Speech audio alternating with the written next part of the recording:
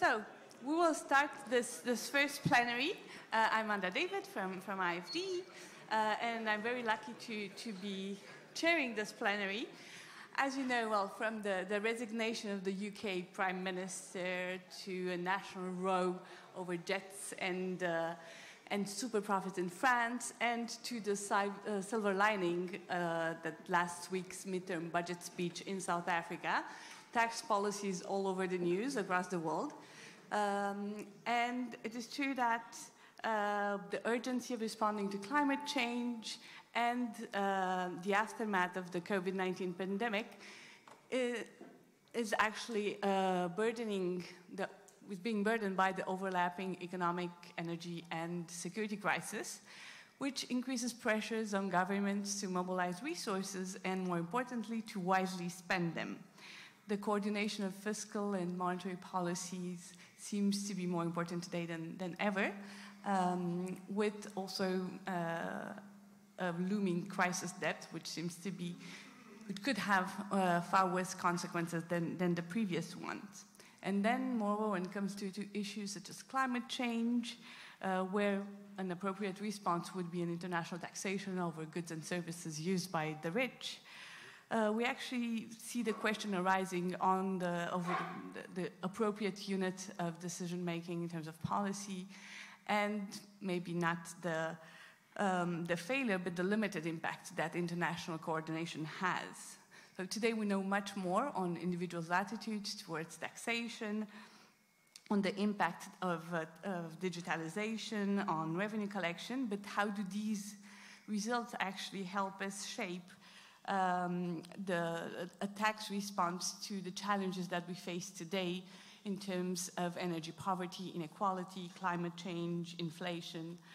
So today's first panel will aim to respond to some of these questions. It will highlight the major policy challenges, the research agenda that accompanies them, and the priorities.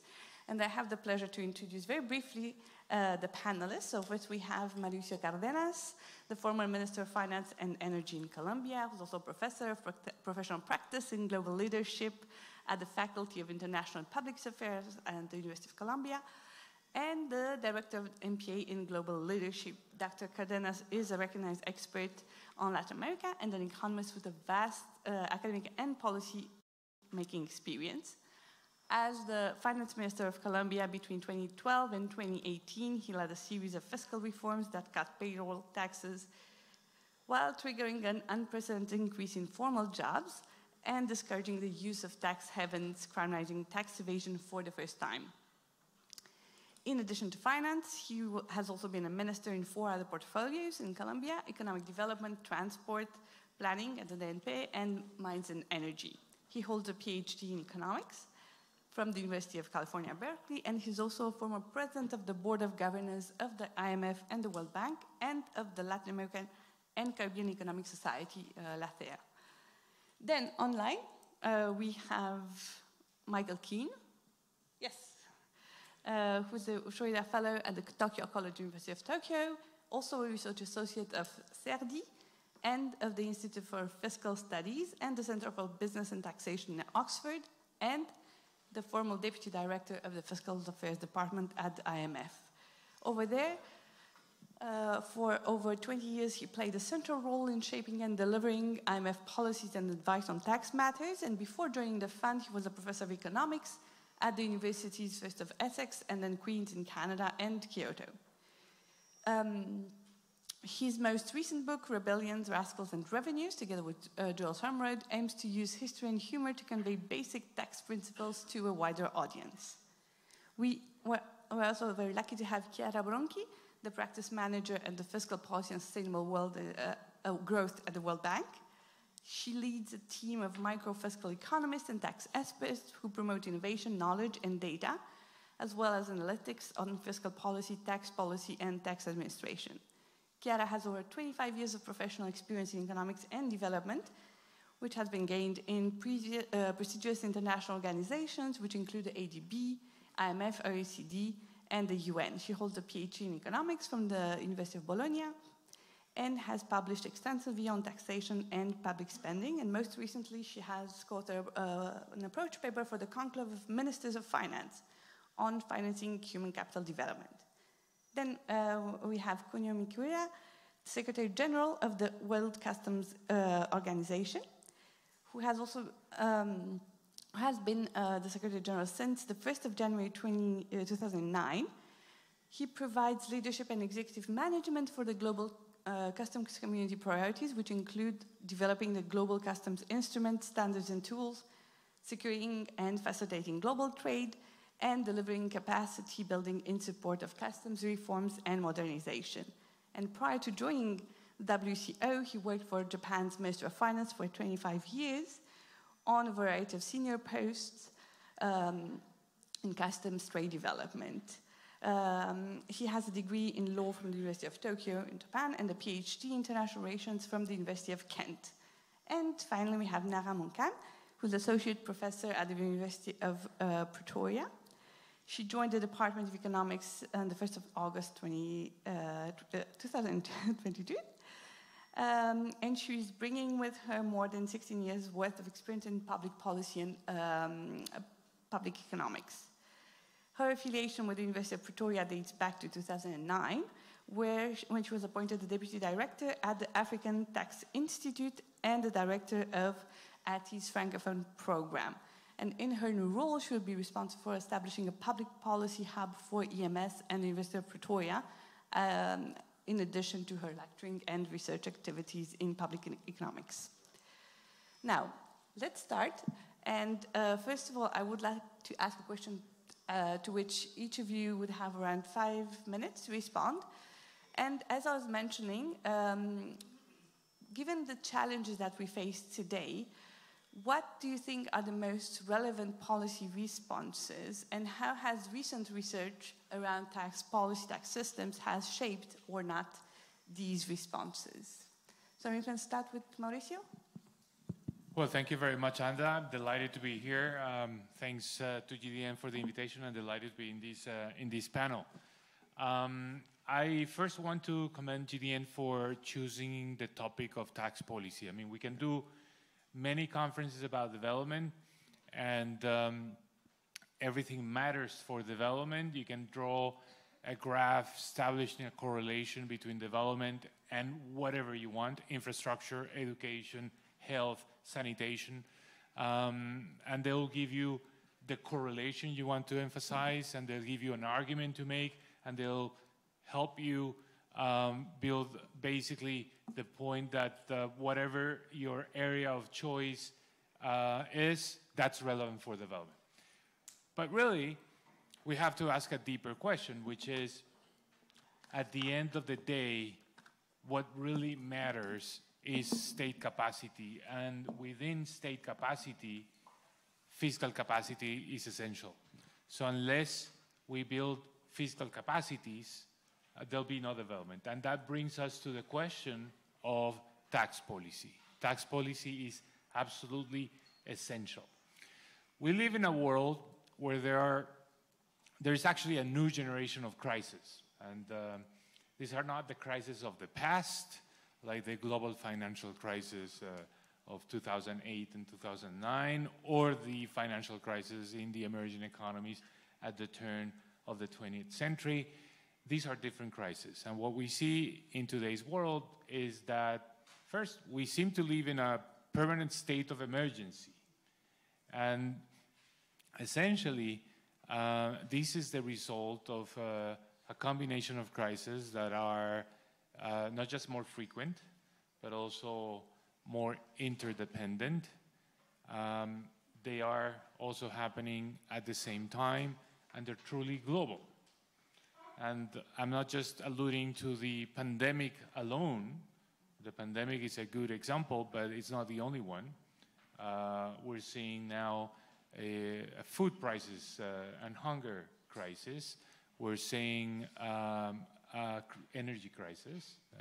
That goes without saying. We're seeing also a climate crisis, more and more extreme weather events with devastating consequences. We're also seeing cyber warfare, which is becoming more and more frequent. So what what are the common elements behind this crisis? No single country can actually solve them. This crisis, by definition, they transcend borders. So here's the first point I want to make. The current institutional order, which is essentially what we inherited from the Bretton Woods institutions, the UN, were designed with a different purpose. We're designed with the purpose of helping countries, developing countries in particular, to build the capacity to provide national or domestic public goods. And that's fine. That's what we needed to do to build basically roads, to build schools, to build hospitals. But this crisis now, because of the interdependencies and their truly global nature, require global public goods. And global public goods are very different, because you need to finance and you need to pay for global public goods with revenues, with taxes that are also global. Domestic taxpayers do not have the incentive to produce global public goods.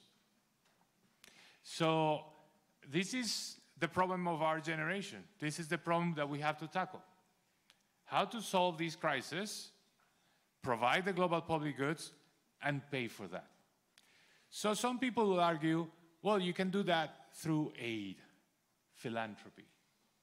So philanthropy, if you had what the world provides in, say, ODA provided by governments or philanthropy provided by foundations, you get to figures that are in the hundreds of millions of dollars when it comes to philanthropy, in the few billions, maybe 10 billion when it comes to aid. And the problems associated with the global public goods are problems on the order of trillions of dollars to really provide solutions. So there is a gap there. So what are the basic concepts, and that you have to stop me when it's my 5 minutes, what are the basic concepts that should be behind the structure of a global tax system or the provision of global public goods? Well, you have to learn from the lessons from the domestic taxation, and I think we need not just the ability to raise taxes, but we also need accountability, which is important, and we need incentives. We need basically to have the right motivation so that people are willing to pay for these global public goods. And also, we have to introduce a concept, which is ability to pay. Not everyone can pay the same amount. So let's take examples. Let's take examples from the health world, and let's take an example from the current climate crisis. So in the health world, we need to prepare better for the next pandemic. If a new pandemic were to hit us, we will be as unprepared as we were in early 2020. And preparedness means better technologies for monitoring, better equipment. We also need better capacity to provide vaccines, and these are truly global public goods.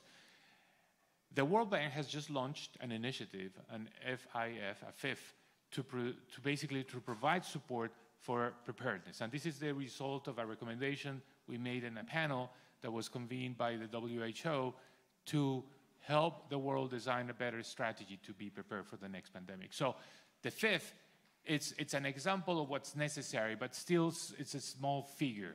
And on the climate front, the emerging and developing countries that have made important pledges in terms of reducing emissions, when you make the numbers, the amount of investment you have to make to reduce emissions per GDP is much greater in emerging economies than in advanced economies. And this is costly. It's going to cost countries that emit less, it's going to cost more to reduce emissions because the size of GDP is lower, because the technologies to reduce emissions are pretty much this equally expensive everywhere. So who's going to pay for this? And this brings us to this conversation. I'm going to stop here now. This brings us to the conversation of how we're going to design the tax system to provide the global public goods that we need today. Excellent. Thank you so much. You mentioned the World Bank, so let's move to Chiara's answer to the question. Okay, thank you, Anda. I wish I had all the answers for Mauricio's, but first of all, let me say thank you for inviting the World Bank and also me personally. It's a great honor to be here. I've been knowing Serdi, and actually I've been hiring PhD graduate students to the bank, to the World Bank in different years. So, and it's the first time that I come in person, so I'm really delighted and also honored. And even more about talking about tax policy. As you know, I spent many years working on it, but now I have a team that is doing a lot of analytical work. And we are also supporting a lot of countries. And just to give you a sense of where we see things, and the World Bank has been always supporting countries in strengthening their tax system. And then with the Addis engagement in 2015, we have scaled up and strengthened our engagement. Right now, we are supporting 86 between emerging and developing countries. And we have a portfolio of lending, particularly to modernize the tax system and also ability to exercise domestic tax policies of about $3.2 billion. So it's a big engagement for us.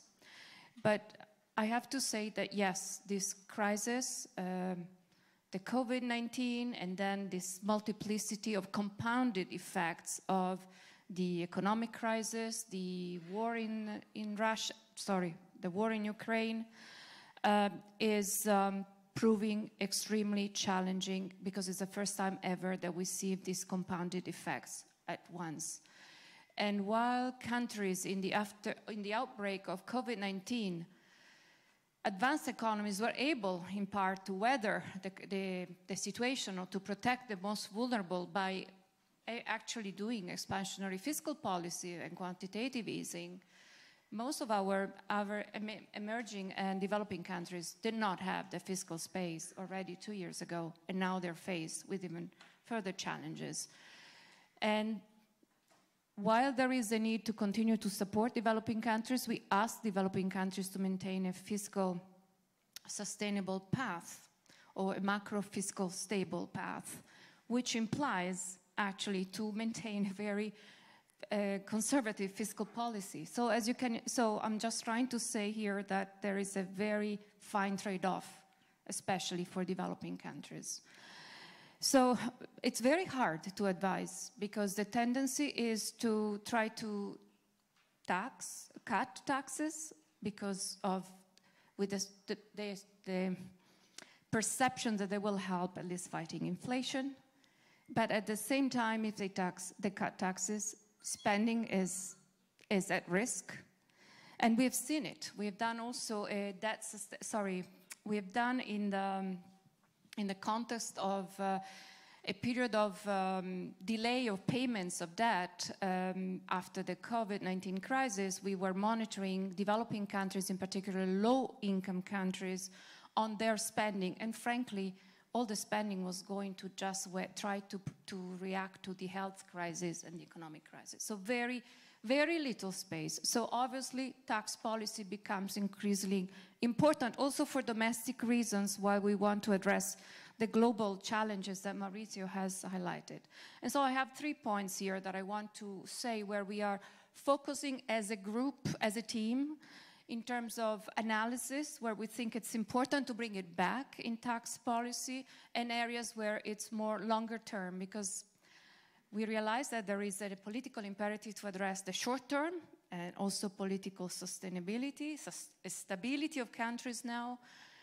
But at the moment, we are also at risk of forgetting that there are the long-term development challenges that actually may pose even more uncertainty as we move forward. So, tax policy. And I want also to rebound before I move on Thomas' point that public expenditure and its it needs to be also good quality to also have people willing to pay taxes. And this is very, very important. But I will talk on tax now. So one thing is we are focusing a lot on progressivity of taxation. And progressivity in terms of, yes, increasing more revenues, but in a fair way. And this is really vertical and horizontal efficiency we are looking at. And our the World Bank recent poverty report, we issue it twice a year, has a beautiful analysis of how actually reintroducing or re-talking about progressivity of tax systems. I'm not talking about personal income tax alone, I'm talking about the progressivity of a system. So looking at base and looking also at the various tax instruments, and also instruments that have been perhaps not used so effectively, like, for example, taxation of property. Most of the low-income countries do not tax property. I'm talking about real assets here, and also net wealth. But we are also looking at it from a soft perspective. So we have done an analysis now, it's been issued as a working paper, and we want to invest more in this area on trust and progressivity and compliance. And we have found across 12 countries in different regions that as the perception of progressivity of the tax system increases, there is more willingness to comply with the tax system. And this result is robust also backwards, meaning that if the perception is falling, also compliance is reducing. This is very important because also the messaging and how policy messages are presented gives has an impact. I know, just 2 points I want to make. Climate change, so carbon taxation. We are investing a lot on taxation while we are also investing on adaptation at the World Bank. But we have now 2 different results that are of extreme interest. One is on fiscal multipliers. So we have done a lot of analysis, and we continue to do it now, applying it to countries on the impact of introducing carbon taxes, but reducing the labor cost. So increasing labor productivity, basically, and introducing a tax that is very efficient. And the fiscal multipliers are quite impressive. And so I'm just giving you some analysis because I want more people to work with us on these things. And finally, and I stop here because I want to be a little bit more provocative, is what is the future of the tax system? We have very complex systems for developing and emerging economies in particular. They're very difficult to grasp and to implement in full. And I won't go tax by tax. But isn't it the moment to rethink perhaps tax policy, and especially in a digital age? And that's another stream of work that we are pursuing. Thank you, Anda. Thank you so much. So hybrid events are always a bit tricky. So let's move now to Michael. Hi there. Well, thanks very much for having me. I'm sorry I'm not able to join you, but I'm going to proceed on the assumption you can hear me and see me as much as you want to see me anyway. Yeah, so I think on the challenges side, I think we know that things are pretty difficult right now. It's 3 years ago, our only problem was to think about raising a mere 15% of GDP in low-income countries to meet the SDGs. Since when, we've been hit by a whole bunch of shocks, none of them very good news, as previous speakers have said. So I won't labor the challenges too much, but let me try and introduce a note of optimism to say that I think there are some encouraging signs out there in the kind of DRM, the domestic resource mobilization space. One, I think, is that it's been a difficult time, of course, for many tax administrations and many administrations in developing countries, but a number of them, I think, have actually been pretty impressive in how they've responded to the difficulties, including, I think, on the spending side. So I'm thinking of places like Togo that have been pretty effective in being rather innovative, using new digital methods to actually deliver income support. And I think that there's kind of an acceleration there that I think is encouraging. A second encouraging area is a little bit prompted by Mauricio's remarks, which are very eloquent and convincing that many of the problems we now face are ultimately kind of coordination problems of various kinds.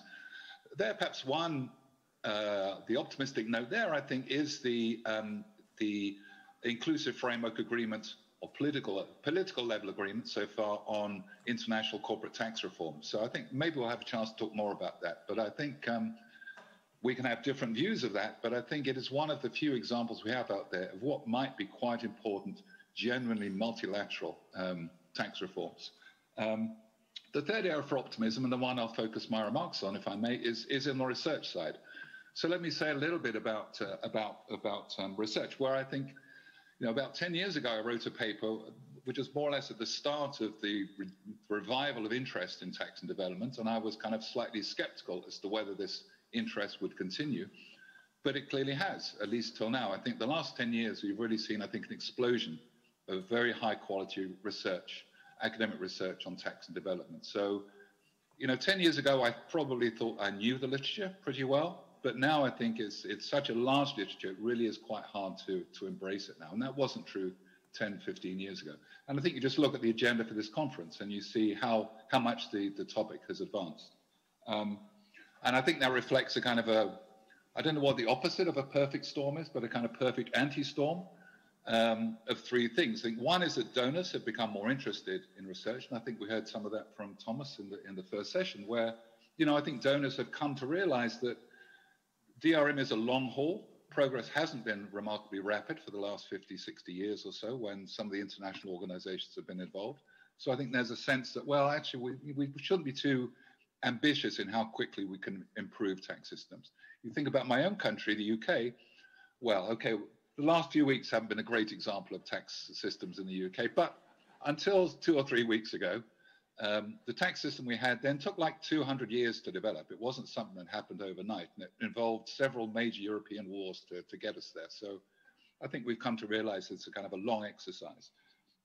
Second element, I think, has been that the access to and ability to use large data sets, tax administration data sets, including with very active participation from tax administration authorities themselves. And the third one has been the rise of evaluation methods. Essentially, standards in evaluating interventions have changed massively over that period, and I think that's had a very beneficial effect.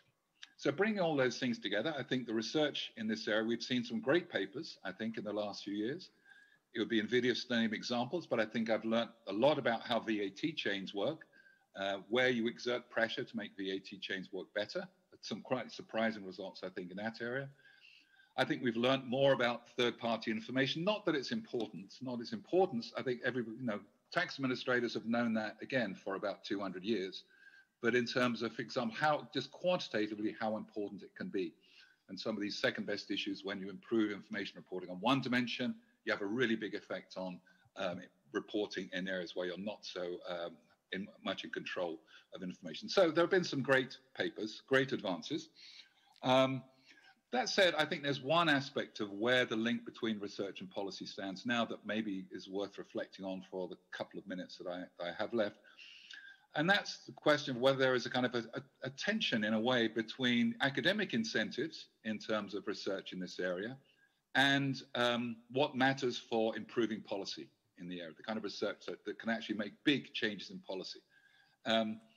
I think this is true in a number of areas. This tension is not unique to our area, and in many ways it's a good thing. But nonetheless, I think it's worth thinking about that a bit. And when clearly the academic incentives these days, the incentive is to essentially have a good data set, preferably a large data set, preferably a novel data set no one's ever used before, to address a kind of very well-defined problem, and to do it in a way that you can convince the econometricians that you're really saying something about causality. So that's essentially what the academic incentives are when you want to get published in the best journals, which of course is perfectly reasonable. And I think there are a number of issues that follow from that. One is there's a whole set of issues about external validity, which we can talk about maybe separately. But I guess the one I would highlight is, well, does this mean that we tend to focus on problems? Is there essentially a bias in the problems that get addressed by the best researchers in the area? That is, and I think, stepping back, I think you could say that some of the early work in this area was very high quality methodologically, but actually didn't discover anything particularly new. Again, the importance of withholding was something that's been known for 250 years or so. Things like that. Sometimes, too, you can have a very nice paper with significant results, but when you look at the size of the effects, they're pretty small effects in terms of, what we're looking for. Again, going back to Thomas's point about, the revenue matters a good deal at the end of the day. I think the last few years have been some improvements on both of those fronts, but I think that's still a concern in some of the literature. But perhaps more fundamental point to raise, or a couple of more fundamental points to raise, is one is, well, basically there are some key issues, including administration issues, that really we're going to really struggle to address by these methods that meet standards of confirming or claiming, asserting causality.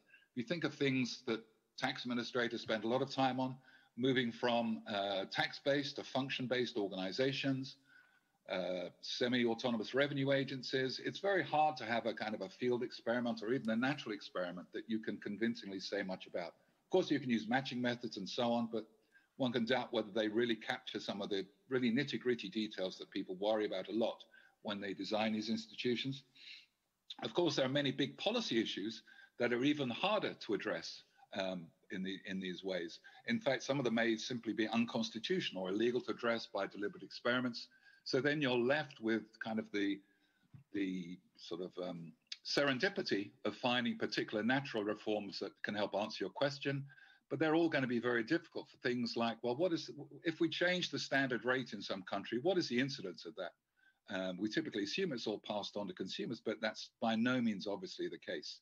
So there's a whole bunch of these policy issues that are really big issues that are a little bit, I think, at the opposite end of the spectrum to some degree from some of the higher quality research work. And so there's a kind of, it's almost like a missing middle between, on the one hand, the research that's great, gets in the top US journals, and the research that we find in things that, the international institutions produce, which are kind of more policy focused focused on the big policy issues, but have a kind of less of an evidence base and rest on a lot of assertions. So I think one of the tasks for research in the coming period is to try and close that gap a little bit. And that leads me, if I may, to just a final point, which is to put in a word, very unfashionably these days, put in a word for theory. There are some issues where theory can actually help us, I think, quite a lot in thinking through policy. I would say, for example, some of the theory that's still being worked out on VAT thresholds has actually been quite important. And there are other areas where really we can learn something from the empirics, we can learn something from case studies, but we lack good theories to really guide us. And the kind of example of this that always comes to my mind is how you design tax systems to treat micro enterprises, small enterprises, medium enterprises, large enterprises. Is that the right classification? Where should you draw the line? How do you deal with the kind of the inherent sort of kink points, jump points there? What are the best regimes within those various segments? So all those things, I think, are actually amongst the hardest theoretical issues that we face in the area, and ones without which I think some of our policy is really scrabbling around because we don't have a coherent theory of how we should be going about those things. So I'll leave it there, but I do just want to finish on that. I guess I've been somewhat critical in some sense, but I did want to end on the note of optimism and just encourage all the great young researchers out there to carry on, but never quite to lose sight of issues of magnitude, generalizability, and so on. So thanks. I'll shut up. Thank you. Thank you so much. I'll now leave the floor to Kunio. D'abord, merci beaucoup pour m'inviter à cette conférence. Je peux bien apporter un peu de la perspective des douanières, comment on peut servir au développement durable.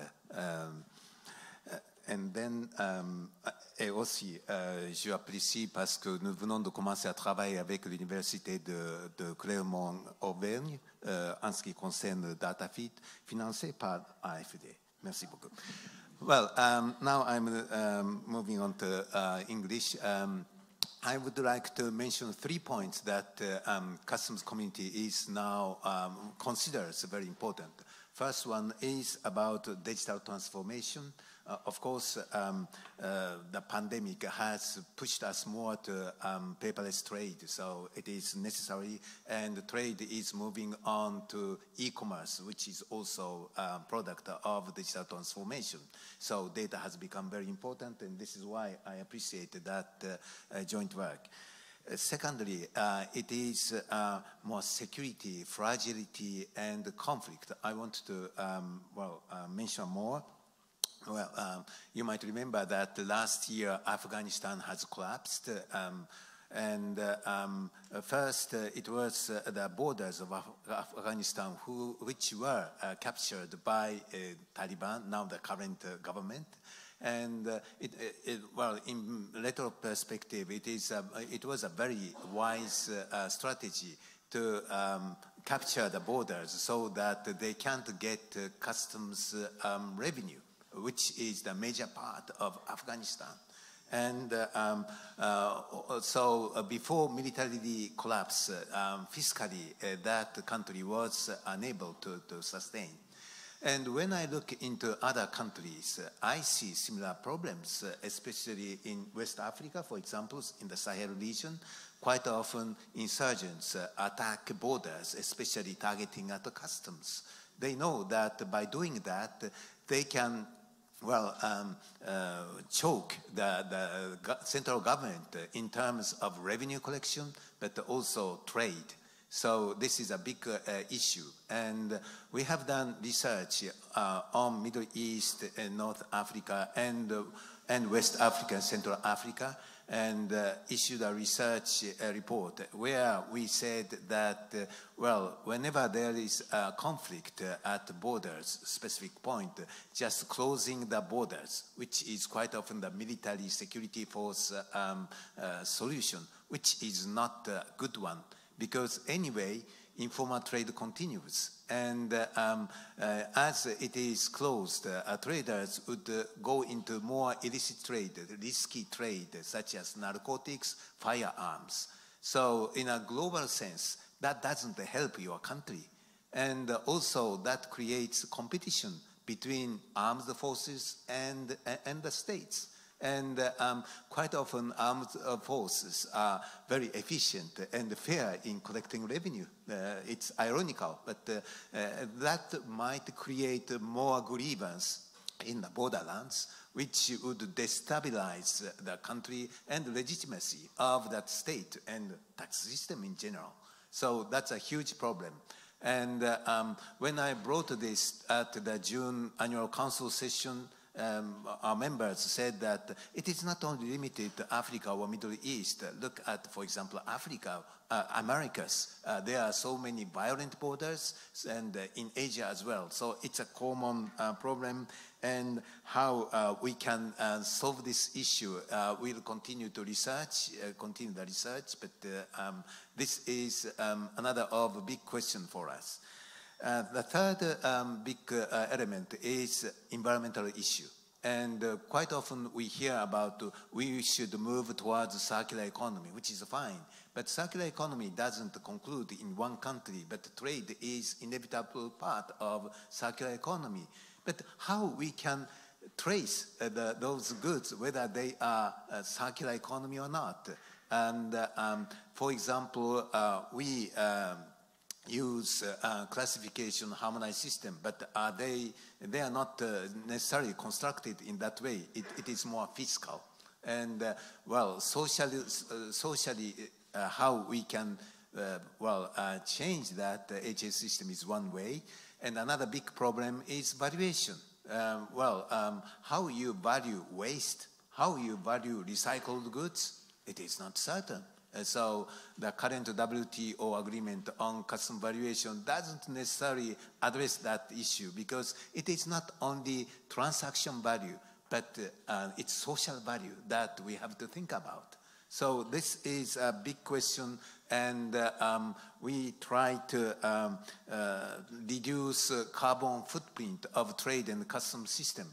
But in doing so, we need to trace data, but basis of data, how to identify, is not still available. So this is a big question to all of the researchers in front of me.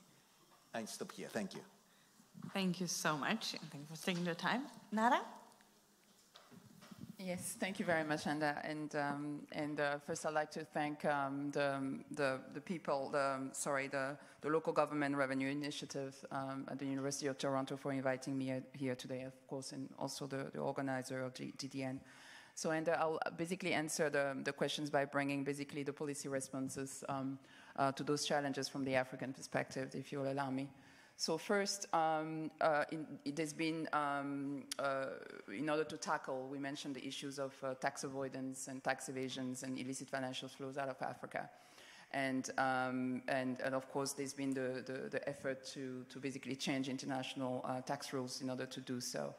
For example, the Independent Commission for the Reform of International Corporate Tax argued that I mean, the inefficiency of the international financial system shows that has basically enabled 10% of the global GDP to be hidden away in tax havens, with the wealthiest 1% able to basically evade up to 25% of their income using offshore structures. And of course, African countries are heavily impacted by that. And of course, we know that there's been the two-pillar solutions organized by the inclusive framework.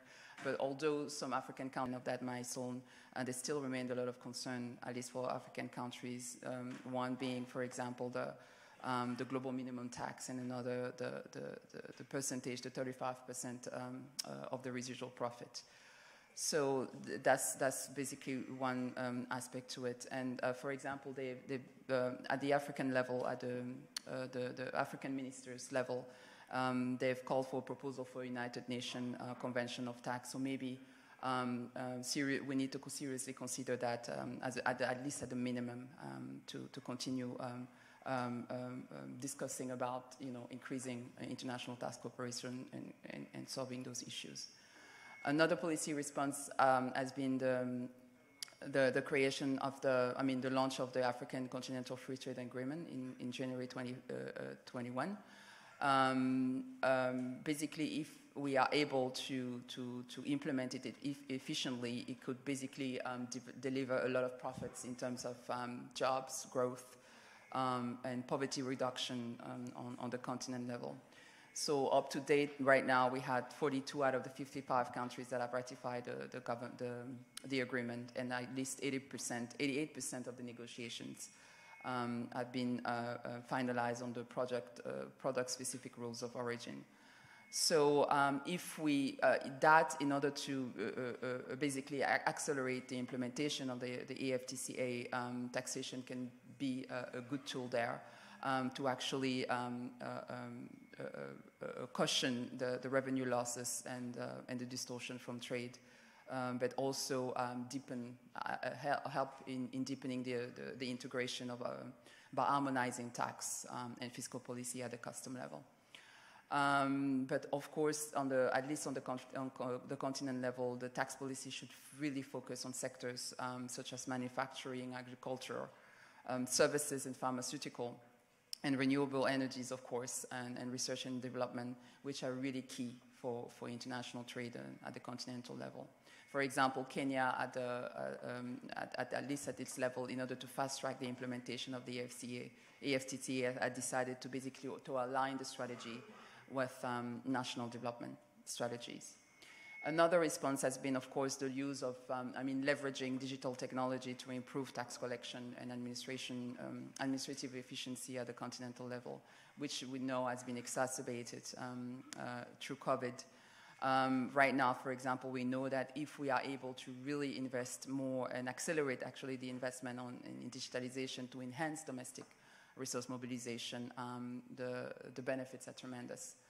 For example, involving rapid technologies such as big data, we're talking about the importance of data, artificial intelligence, and machine learning, can actually provide strong enablers to increase taxpayer satisfaction and also modernize the services for better domestic resource mobilizations. And again, we have examples already of that being done at the continental level. And of course, we also see policy efforts to achieve food sovereignty and to adapt Africa's food systems to climate change, and since especially, again, not only with the climate change issues, but also the Russia war in Ukraine. So right now, for example, in West Africa alone, more than 27 million of people needed immediate food assistance in 2021 last year, due to issues like drought, poverty, high food import prices, environmental degradation, displacement, poor trade integration, and conflict. It's also been said that if the global temperature continues to rise in the trend of, like, say, 3 degrees Celsius, the disruption to current food systems on the continent will be profound for millions of people. So the government in Africa actually should continue to actually use tax policies to promote a transition towards more renewable, resistance, climate resistance type of agriculture. And of course, we need to continue implementing the implementation of carbon tax. The previous panelists will mention that earlier, to actually also achieve food efficiency and security on the continent. Also, we've seen some responses of African responses to actually, or lack of responses to actually tackle the growing inequality crisis. For example, the 2022 commitment to reducing inequality index has shown that during the period, the pandemic period, most governments have actually failed to mitigate the rise in inequality stemming from the pandemic, and with many countries not only cutting health and social protection expenditures, but also failing to actually increase taxation on the richest people, and sometimes cutting taxes on the rich. So again, we need to continue investing heavily in policies curbing inequalities through the tax systems, but also through public expenditure by focusing a bit more on progressive taxation. And then lastly, efforts need to continue in terms of policy responses to actually tackle the African rising debt and the emergence of a new type of debtors on the continents. So that's why I'll stop here. Thank you. Great, thank you so much. Chiara, if we go back to you, you guys have launched a report on averting fiscal crisis in a deterring global environment. Can you maybe tell us a bit more in like 3 minutes so that we can take questions about the findings and the implications for low and middle income countries? Thank you, Handa. This report is fiscal implications for deteriorating global economic environments in emerging economies and developing economies. And it was triggered actually for a need to assess the vulnerability of countries, to be able to monitor vulnerability, and in particular in the outbreak of a spike in food prices as well as energy prices. And as we saw, a lot of countries immediately tried to reduce taxes or to give subsidies. So I want to give you 2 points of this. The report is rich, and also the toolkit that is looking at vulnerability is even richer, and we're looking at it from a macro fiscal perspective as well as also micro dimensions.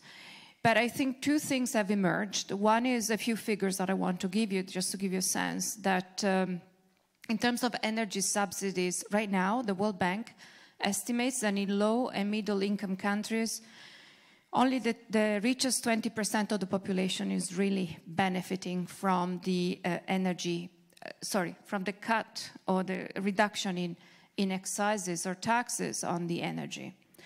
And fuel and agricultural subsidies alone are estimated to count for $1.2 trillion globally. So I think that is the way that we should at least focus on in the short term. This is a lot of resources that could be repurposed to address the problems of vulnerabilities, certainly from the bank perspective, is protecting the poor, or frankly at this point is preventing the increase of poverty as we are witnessing right now, and also to address, to be able to address it in a more effective way. At the end of the day, we find that transfers, direct transfers, especially where in those countries where the mechanisms are functioning, but we've been helping to build almost in every country now. Proper targeting can in fact lead to a more efficient way of allocating resources, not only efficient and also giving more space for also investing in longer term investments and also energy transitions and the issues that I raised earlier. So this, I think, is one of the priorities, considering the amount of resources that are being involved. Thank you. Thank you so much. And Mauricio, we did mention the issue of carbon taxes, but how can carbon taxes, but also other types of taxes like sin taxes, bad taxes on bads, could be leveraged to tackle the overlapping challenges that we were seeing? Well, sure. So when thinking about the redesign of tax systems, I think one good advice and one good way to start is to think in terms of bads. I mean, taxing bads is always easier than taxing goods. So, and we typically underestimate the importance of taxes on bad. So I would say that one category of this is taxes for health, taxes that improve health outcomes. 41% of the deaths in the world are associated with non-communicable diseases, diseases that can be avoided. So taxing, for example, tobacco, sugary drinks, taxing ultra-processed foods or alcohol that is harmful for health. All those things are important. There is a task force, it's called the Bloomberg, Larry Summers, Michael Bloomberg, Larry Summers task force on taxes for health. That task force estimates that if you increase by 50% these taxes, you can reduce deaths associated with non-communicable diseases by 50% also. So this is important. Carbon taxation is another good example. So carbon taxation is very hard, it's very difficult. We've seen people in the streets basically protesting against this type of taxation. But it's possible. And here I want to suggest that we typically, as economists or practitioners, finance ministers, are very adamant against the concept of earmarking, but sometimes earmarking can be necessary. And I think carbon taxes are a good example.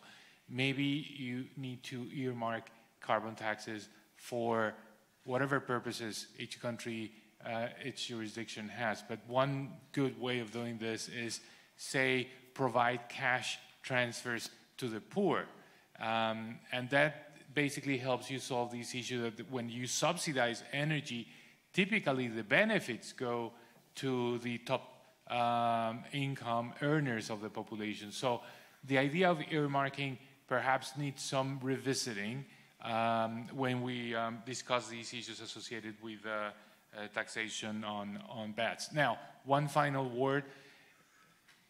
Tax systems not only need to be revamped and you need to raise more revenues, that's the ultimate goal, but you need to do also some restructuring. Not necessarily the taxes of the past are useful or helpful today. They may be doing, they may be damaging consequences of the old tax structures. And let me give you an example from Latin America. In the 1950s, it was very common to introduce taxation on payrolls because payrolls were basically easy to tax. They were visible, more visible than profits. So payroll taxes were more important than corporate income taxes. But payroll taxes, we now know, generate very negative side effects like informality. So restructuring the tax systems by reducing payroll taxation or taxation on labor and increasing taxation on profits or including wealth taxation, I think it's a better idea. In Colombia, we did that with an amazing effect in terms of reducing informality by basically cutting payroll taxes and raising corporate income taxation. So restructuring tax systems is something that deserves some thinking as well. Great, thank you so much. Michael, Mauricio mentioned corporate taxes, and we actually see that there are potentially massive changes in the international corporate tax system. So what would be your take on the impact that these changes could have on the developing countries, and how could they react? Yes, thank you. No, so I think there are big changes probably coming. Maybe just a couple of disclaimers before I go into the kind of issues requiring some response. So I think one is that there's been a lot of attention on international tax issues for the last decade, possibly too much attention, because I think it's not the answer to the DRM problems we're concerned with is not going to be, I don't believe, through the corporate tax. One could argue that attention has been taken away from some other possibly more important tax instruments. Nonetheless, it's a big change, an important change. Second is, I'm not here to say these reforms are perfect. I think we can all have views about them. We'd probably all want them to be somewhat different, but I think they are really very fundamental, and fundamental because they're very complicated now, a lot of issues, but they've really thrown up in the air the norms that the international tax architecture has relied on for 100 years. And so once you've removed these norms, I do think you are opening up for maybe some more interesting possibilities than what's actually in prospect. And I should say too, I think, after you think about taxing bads, you think about taxing rents. That is, you think about taxing returns in excess of normal, because that is our non-distorting tax, probably usually has some attractive equity properties too. So I think this issue also ties in with taxing rents. I think taxing rents as an objective has also not been given sufficient attention. But coming back to the minimum tax itself, maybe just to say a bit about what it is. So what it is not a rule that says the corporate tax rate has to be at least 15%. It basically says you look at, for the largest multinationals, you look at every subsidiary in your country and you figure out if on aggregate they're paying 15% or not on their financial profits. If they're paying less than 15%, then there's going to be a top-up tax applied. It's applied to a slightly complicated base. I don't think I need to get into that, but there is what's called a carve-out. But basically, there's this top-up tax. So what does all this mean for lower-income countries? One is you can't really opt out. It's really very difficult to say, I don't want anything to do with this, because its implementation really relies on the large capital exporters deciding to impose the minimum tax. So even if you don't impose it, this top-up tax is probably going to be imposed by another country. So what are the policy responses? Well, leading off from what I just said, the first question is who's going to get the money? Who gets the money from these top-up taxes? And that's been a very contentious issue throughout the debate. Really quite late in the process, there is a provision introduced that does allow source countries to do the topping up themselves. It's called the Qualified Domestic Minimum Top-Up Tax, but there's a very straightforward, I think, recommendation for many low-income countries is you should have one of these qualified minimum domestic top-up taxes. Otherwise, you're going to leave money on the table for some other country to collect. There's a second set of issues around tax incentives, because a lot of tax incentives, these rules have no provision, they have no grandfathering, have no special exemptions for particular types of incentives, well, more or less. But basically, for example, tax holidays, if they are given to an entity that's in scope, will largely become ineffective because there'll be a top-up tax imposed elsewhere. They don't become wholly ineffective because of this carve-out I mentioned, but basically tax holidays become much less effective, reduced rates become much less effective, and so it really requires a rethinking of incentive regimes in many countries. And I think many tax people would say, well, that's great. That's a good aspect of the minimum tax. However, we can see it's not hard to believe that there are going to be pressures for countries to introduce incentives in other ways. So we might get incentives on the spending side, which may be good or maybe even more damaging. So it's a little bit of a case of being careful what you wish for. Having said that, it's worth bearing in mind this only applies to entities within the largest multinationals, so over 750 million euro turnover. So my advice is for all countries is to look at what entities in your country would be affected and think how you're going to respond, which is probably through a QDMTT. You have to think about, well, do I have fiscal stability agreements out there? Am I going to have investment agreement problems? A whole bunch of issues to think through. And I guess the final issue to think through is, well, what do I do with my regular corporate tax rate? Some people think this 15% effective rate will become kind of a floor, that everybody's going to focus on getting their rate down, their effective rate down to 15%. On the other hand, a lot of the past evidence suggests that countries react to higher tax rates abroad by raising their tax rates. So even if you're, if you're a developing or any country, maybe you have no entity in your country faces a rate below 15%. Well, you might think, so I'm not going to be affected. That's not right, because entities in your country now have less opportunity to shift profits abroad. So now maybe you can raise your rate a little bit. And that historically is what countries have tended to do. But of course, we've never had a global minimum before. And I think, again, going back to my earlier theme, I think that's an area where, doing an experiment on the introduction of a global minimum tax, maybe it's challenging, maybe not impossible. But I think that's an area where, for example, we do need a lot more theory to understand what might happen in these circumstances we've never seen before. So I think that's where I would finish on the minimum tax. Again, just to say, I think in a world where we don't see many times of signs of effective multilateralism, I think this is one where we can say that there is some progress. And really just to say that actually, I was involved in some work that UNCTAD did on this, and this is a revenue winner for low-income countries. The people who lose are the investment hubs, so it's a revenue winner. I think about 15% of the payments by these enterprises was the UNCTAD estimate. So it's a revenue winner, but of course then there are going to be impacts on investment to think about. But I won't talk about those. I'll leave that there. I think it is something that countries have to deal with. And I think we have some clear guidelines on how to do it, but there's not much time also. This is all supposed to happen really by the start of 2024. So this should be up on the agenda. Thank you so much. Thank you. Nara, in this international context, how could, for instance, African countries better leverage their taxation systems in order to respond both to the COVID recovery, but also the international context as a whole? Thank you very much.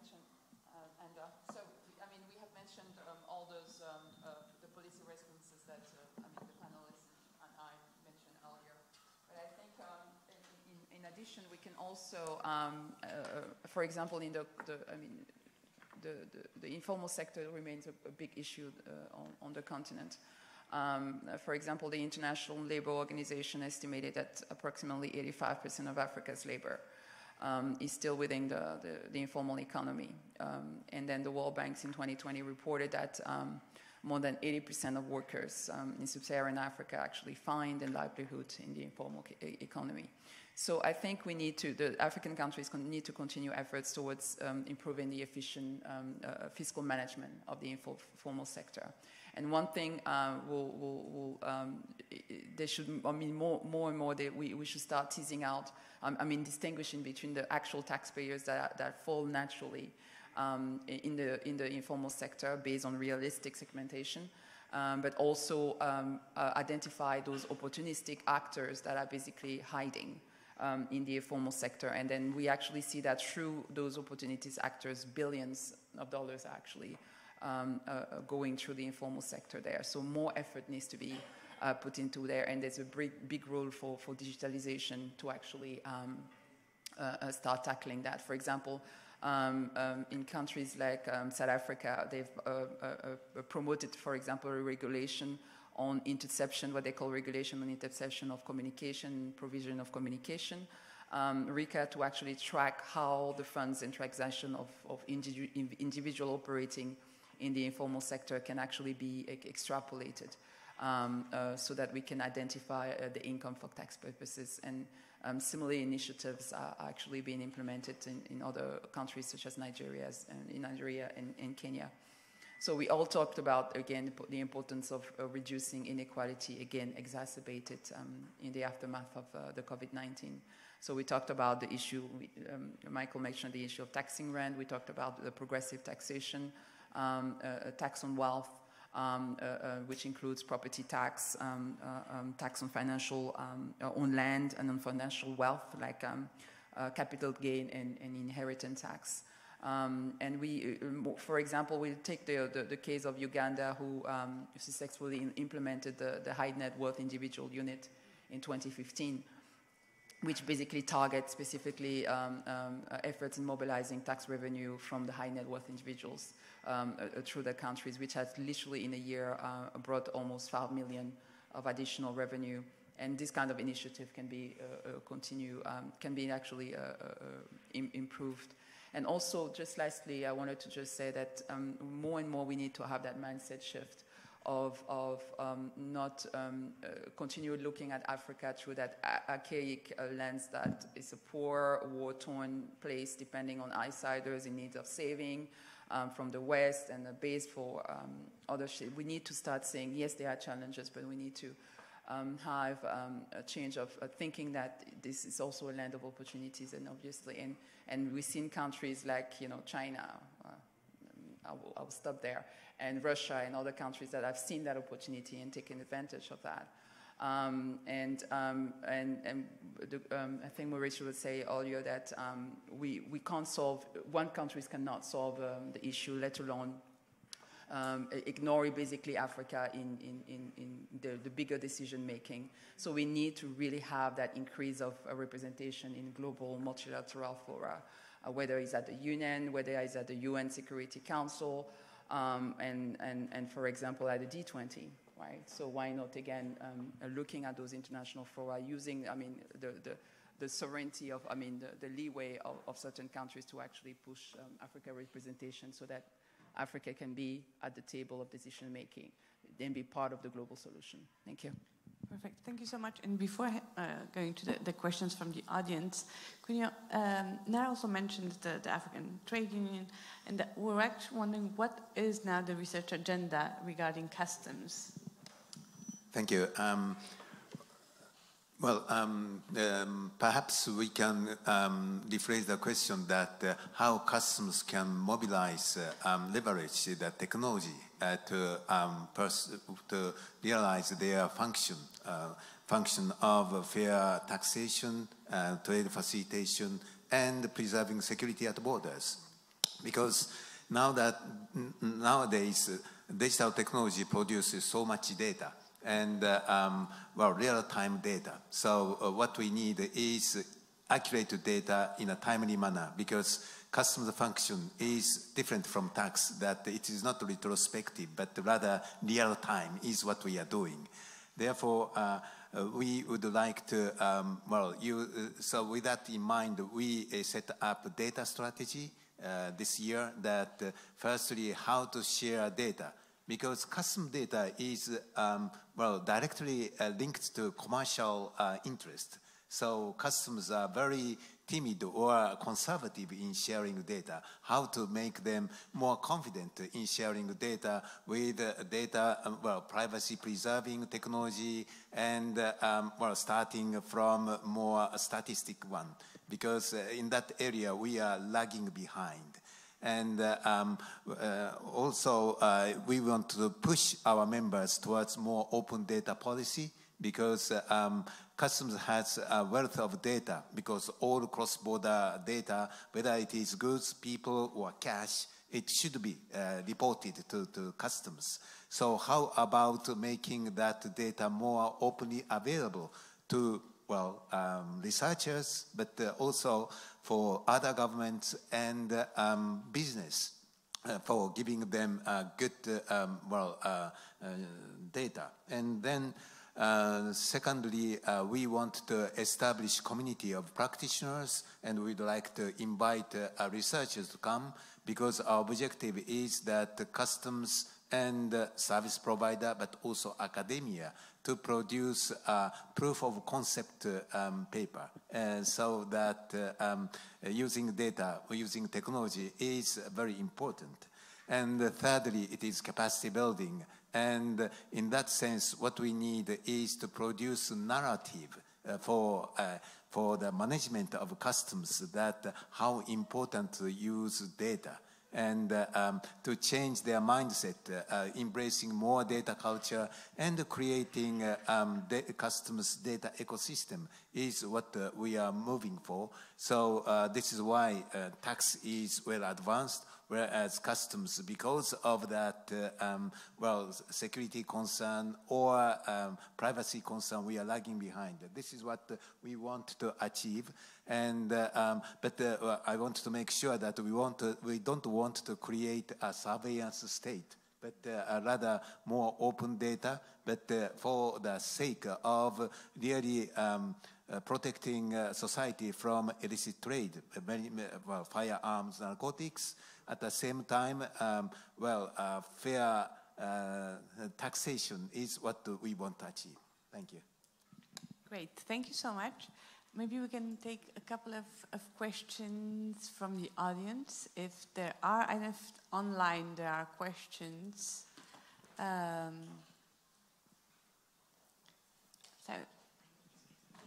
are there questions? Yes. So I see one there, a couple of will help. Let's maybe take 3 or 4, and then, so please go ahead. And please introduce yourselves. Okay, thank you for the opportunity. It was a very interesting panel. I'm Abdul Mohit Chaudhry. I'm with the South Center, which is an intergovernmental organization of developing countries in Geneva. And I head the South Center Tax Initiative, which is our flagship project on supporting developing countries in international tax cooperation. I just wanted to make 2 comments. One is a sort of a cautionary note on carbon taxation, because historically developing countries have contributed less to emissions, and even now are contributing less to emissions, whereas these carbon taxes would be paid by developing countries. So it would, in a way, add an additional tax burden on developing countries. So this prescription as a solution for something which they have not really contributed requires something to be taken carefully. The second point I would like to raise is on the point regarding the need to not focus so much on corporate tax, which was made by one of the speakers. The reality is that companies like FedEx, Nike, Whirlpool paid 0% in effective corporate tax rate in the US in 2020. Amazon has a 5% effective tax rate in 2020. These are really enormous corporations. And the inability to tax them effectively has serious competition concerns, not just within developed countries, but across developing countries as well. So thank you for that. Thank you. I think we have 2 other questions there.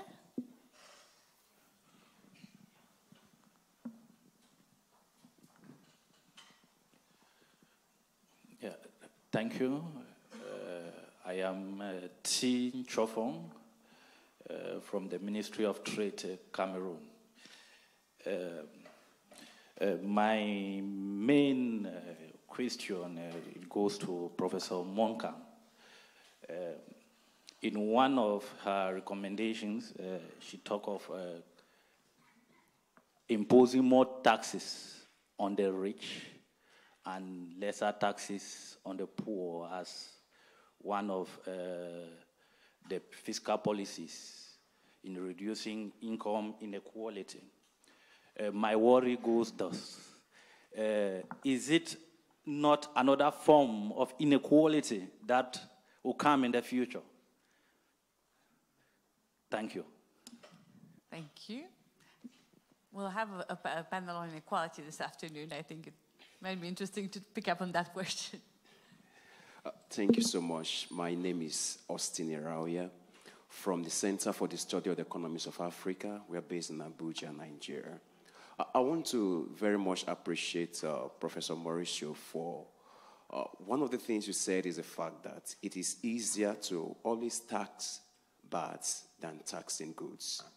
And I wish to also add that fiscal revenue from taxing bad is also easier to earmark than earmarking tax from goods. Take, for instance, when we generate fiscal revenue from taxing tobacco, for instance. The WHO recommends that a percentage of that tax should be earmarked for financing the health sector.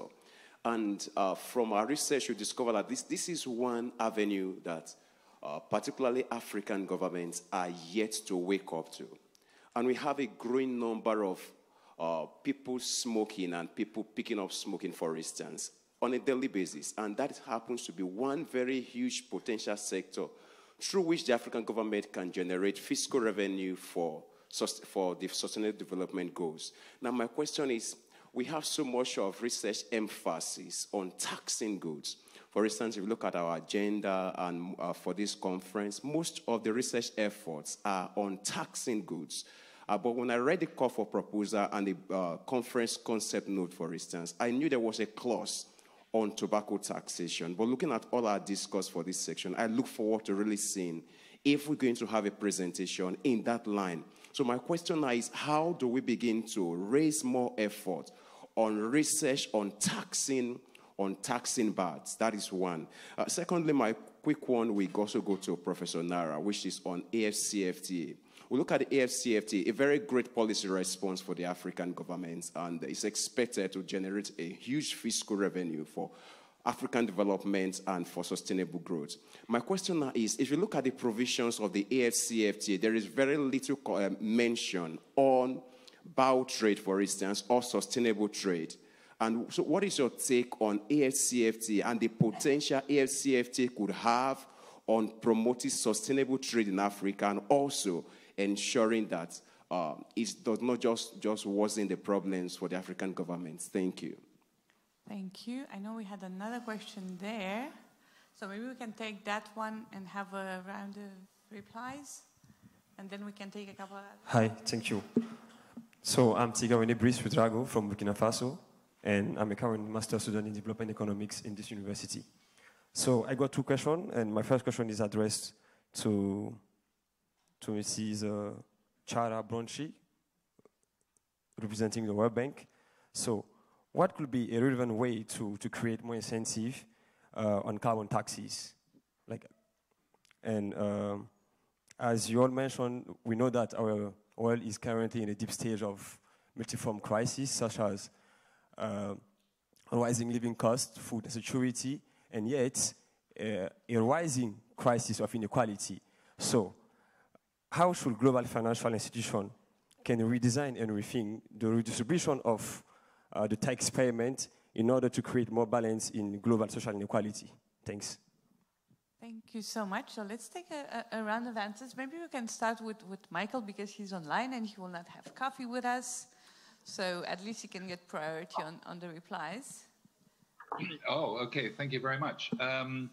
Well, they were all great questions. Maybe I can pick and choose a bit on some of the answers. So on the carbon taxes, I think the point is well taken about kind of historical responsibility and the fairness dimension there. Maybe just to mention that, of course, burning fossil fuels also causes local pollution. And I think in many parts of the world, including developing countries, even that part is undercharged for. So I think there is a little bit of a way to go in terms of pricing fossil fuels, purely in terms of local air quality issues. Of course, that's not and there are other related issues areas where carbon taxes may be a good second best response, like congestion and so on. So I think there are some local benefits from carbon taxation too. So I'm not trying to detract from that issue of responsibility, but I think there are national motives for introducing some form of carbon taxation. And maybe then just to leap ahead to another of the questions that actually is aimed at Chiara, but maybe I can just mention incentives for carbon taxation. Of course, there I think we have to think about border carbon adjustment, which is kind of beginning in Europe, and I think at some point, I hope to talk about it in one of the parallel sessions, has implications for developing countries. Going back to the first question, I didn't say we shouldn't focus on corporate tax.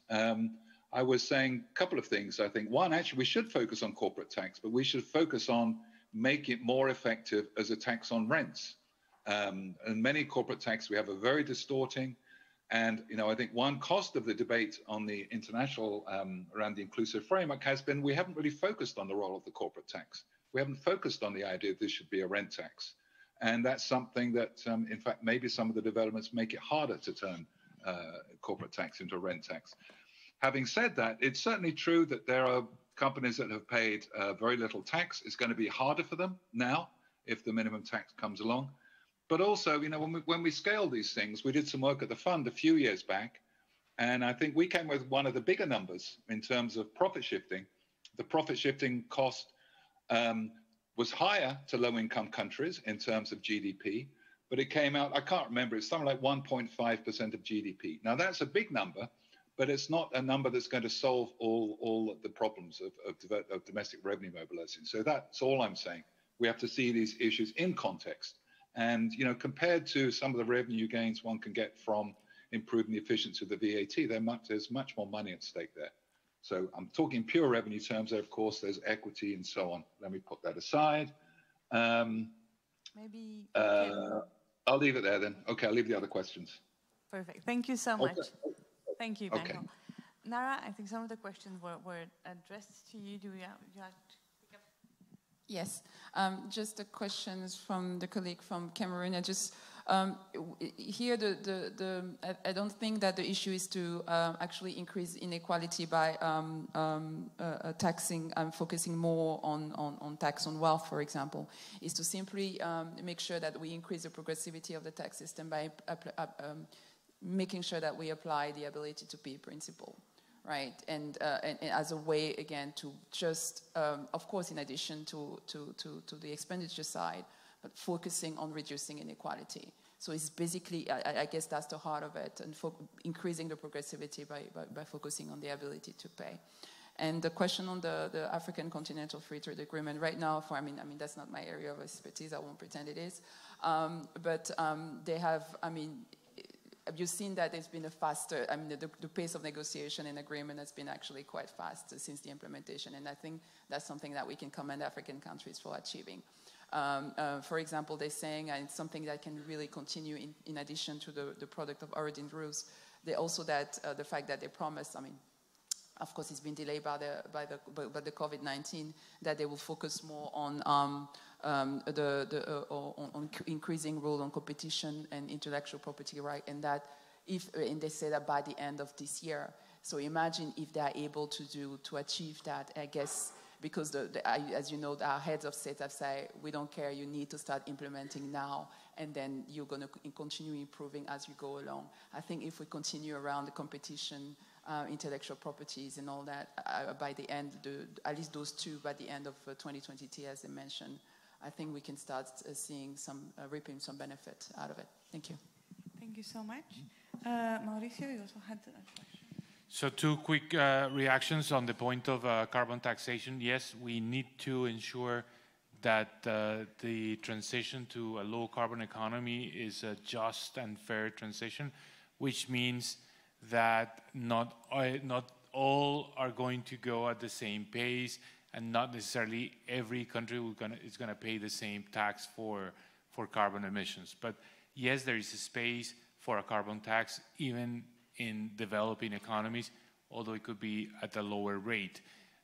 But we need to start with reducing energy subsidies. That would be a good way to begin this conversation. But on the issue of tobacco taxation,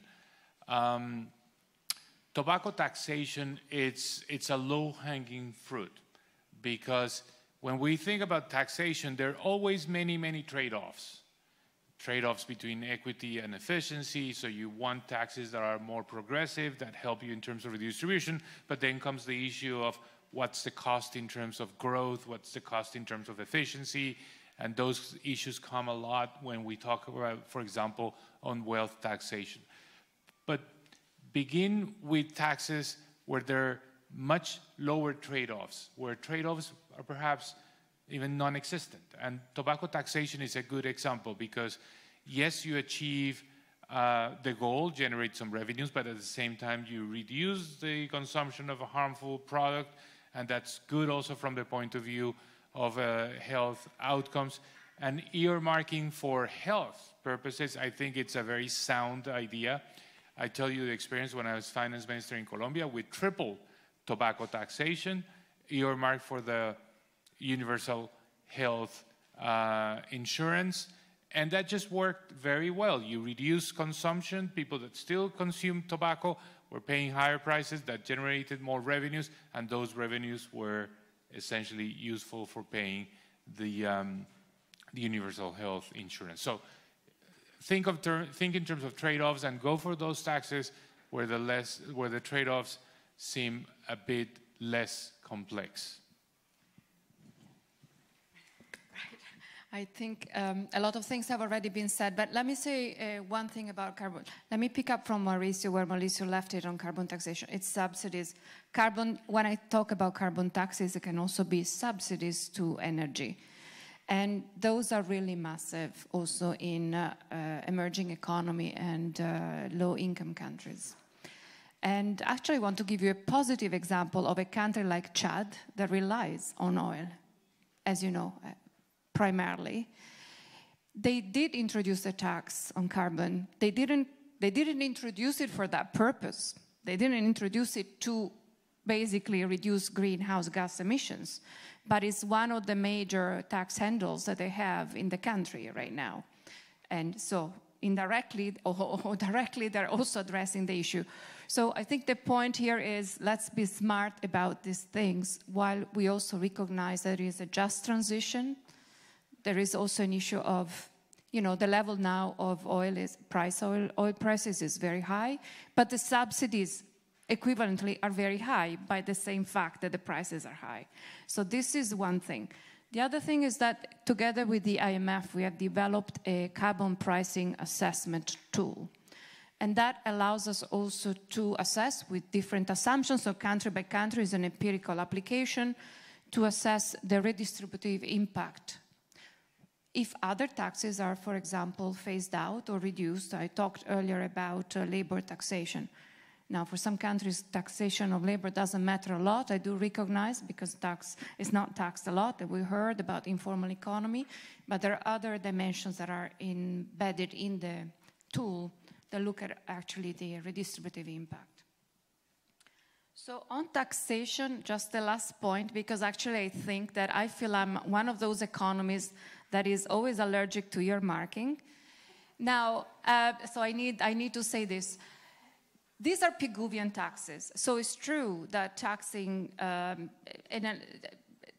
bans is good, but the idea is to address the behavior. And so over time, we have a sustainability issue because if the tax on bad is efficient and effective, ideally the base disappears. So if we earmark to particular spending, the risk is of the non-sustainability of the spending. Now, these are empirical questions, so I don't want to go, you know, I realize that we need to look at the elasticity of the base, etc. But I think, let me go back to the theory. I don't know if Mick is still there, but that's the reason why earmarking is not ideal for Pigouvian taxes. Thank you. Thank you so much. And sadly, I'm being told that we can't take more questions because we have to stop here. But I think we have a coffee break, and then all the pending questions could be asked during that coffee break. Thank you for such a rich panel and discussions and questions. Thank you.